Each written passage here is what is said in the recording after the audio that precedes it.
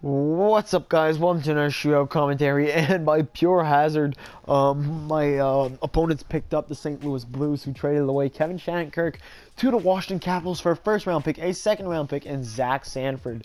So obviously, I feel like the Washington Capitals are giving up a lot here for Shattenkirk. But if we compare it to the trades that have gone down recently, I think they're getting a pretty solid value. If you compare it to the Martin Hanzal trade, where Minnesota paid a similar price, I feel like they're getting the better player here, Kevin Shattenkirk over Martin Hanzal any day of the week. Now, I fully understand that the Wild have absolutely zero need for a defenseman, but that being said, I take Kevin Shattenkirk any day of the week before Hanzal. Now, Washington actually has a fully stacked roster here. I mean, adding Kevin Shattenkirk, they already had guys like Oshie, Backstrom, Ovechkin, Holtby, John Carlson, Carl Osner, Evgeny Kuznetsov, Andre Burakovsky. I mean, this team is absolutely loaded. They need to win a cup this year. I mean, if Washington can't win a cup with this roster, I don't know what it will take for them to win it.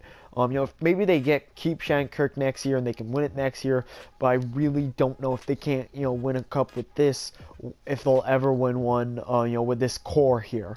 So definitely a big year for Washington. Will they stall? Will they actually finally get, Lord Stanley and bring him home? We'll have to wait and see. Now, here's what kind of sucks about this is the two most stacked teams in the East, Pittsburgh and Washington, are in the same division. And that really kind of pisses me off because in today's playoff format, that means either one of the two drops to the wild card, or we won't get to see them play against each other in the Eastern Conference Finals.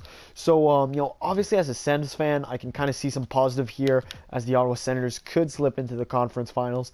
But, as a fan of the game and as a fan of Epic Series, because I want to see Pittsburgh and Washington play against, I think that would be unbelievable. I don't know if you remember when Crosby and Ovi went head-to-head in the playoffs. It was absolutely stunning. It's been a while, but, I remember it like it was yesterday, and it was absolutely great to watch. Just as a hockey fan, you didn't even need to be a fan of either of the teams. Now they can only meet in either the semifinals or in the first round. So, I mean, that's a bit of a bummer, and maybe it'll have the NHL revise its current playoff format. I don't think it needs to revise how the 8 teams get in there, but maybe they just need to revise how, the opponents are determined. It should be purely by points, East versus West. That's it. So, that being said, guys, this team is stacked. I can't wait for the playoffs.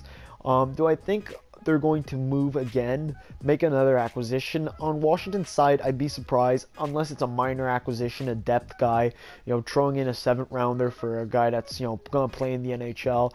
In the AHL, and we'll see him in the NHL if somebody gets injured. That could definitely happen. Or maybe even a guy like Parento or Vanek that you won't have to pay much to acquire.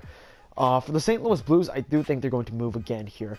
They're in a playoff position right now. They're a pretty darn good team, and they've been looking to win for a very long while.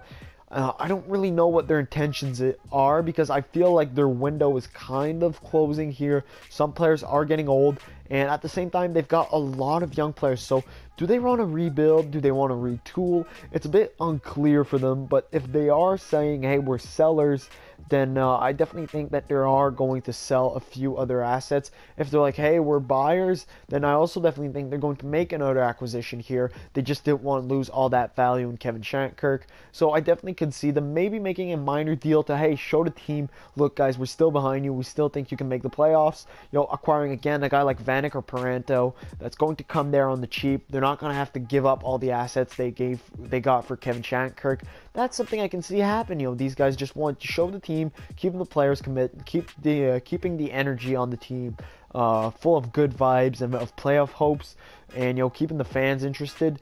That being said, I'm not really sure who won this trade, guys. So make sure to tell me in the comments below who you think won. I personally have no idea. I think there's one team looking for the cup, one team that's selling, and they both pretty much got a fair value. So, make sure to tell me in the comments below, guys, and have an awesome day.